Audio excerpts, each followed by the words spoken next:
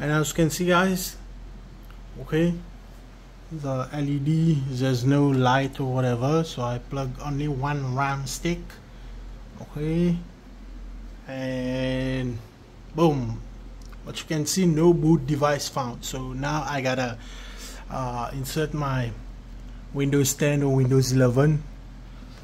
You can see USB pen drive, okay, and now I'm gonna boot to the BIOS and install Windows.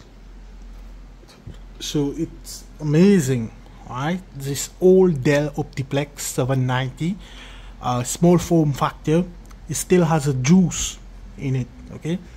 It has a dedicated GT 1030 video card, and I also have other dedicated GeForce GTX 1650, okay. So it does not require any additional power supply. It will run on this 300 watts power supply.